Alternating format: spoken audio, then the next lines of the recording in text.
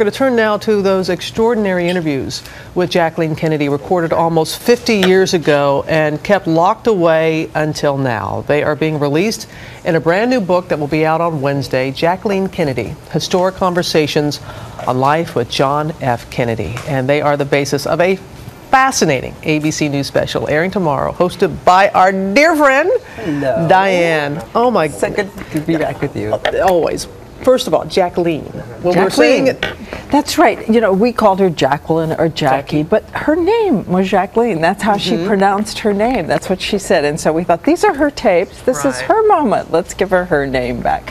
I think people are going to be stunned when they hear her and they hear what she has to say. She is a brilliant, funny, and at times unsparing observer of human nature and human foible. how did these interviews come about? She decided to make them for history, for an oral history project. She did them 4 months after his assassination. So she still has his life and their marriage fresh in her heart, and you'll hear all of that in her voice too. And it is, when you hear her voice and you get a glimpse of what life was like for them in the White House, don't you? You do, and we're used to seeing the glamorous Jacqueline Kennedy, and this is like sitting on a sofa with her and having her tell us, for instance, what it was when his advisors had to go in and use his bathroom at the White House, and you can listen to the tape. Okay.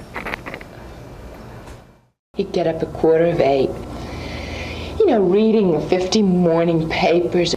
And I always thought it was so funny for people who used his bathroom that men could use after dinner, because all along his tub were all these little floating animals, ducks and pink pigs and things.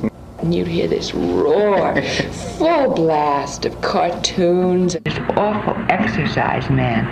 Then your left leg. Jacqueline. 1, 2, 3. And he'd be telling Caroline and John to do what they were doing, so they'd be lying on the floor.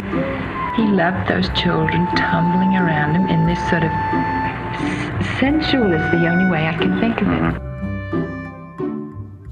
Then he'd always come in before he went over to the office. You know, come into my room. I mean, I'd only be half asleep or else I'd be having breakfast. And you know, one of the things you hear on these tapes during the course of our 2 hours tomorrow night is a journey she takes from someone who was a witness to history to someone who is going to make history and find her own voice. And there is a moment in this portrait of the marriage that she gives. It's the Cuban Missile Crisis. It is arguably the closest the U.S. ever came to nuclear war with the Soviet Union. And here is what she says to him.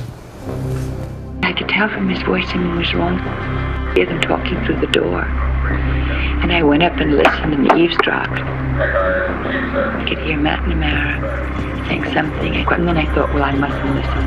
And I went away. But from then on, it seemed there was no waking or sleeping. And I just don't know which day was which. Well, that's the time I've been the closest to him. And I never left the house or saw the children, and when he came home, if it was for sleep or for a nap, I would sleep with him.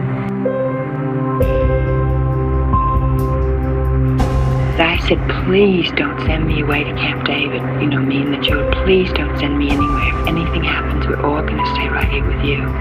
You know, and I said, even if there's not room in the bomb shelter in the White House, which I'd seen, I said, please, then I just want to be on the lawn when it happens. No, but I just want to be with you, and I want to die with you, and the children do too, and live without you. It's such a blend of historic events like that and their personal life. That's right, and it's all tomorrow. And I'll show everyone tomorrow a little bit of what happens when the children wander in, including when little John wanders in and is asked, where is his dad? All right, so you'll be back tomorrow, she said, Diane, and the special is tomorrow night. Tomorrow night. 9 p.m., 2 hours here on ABC. Thank you.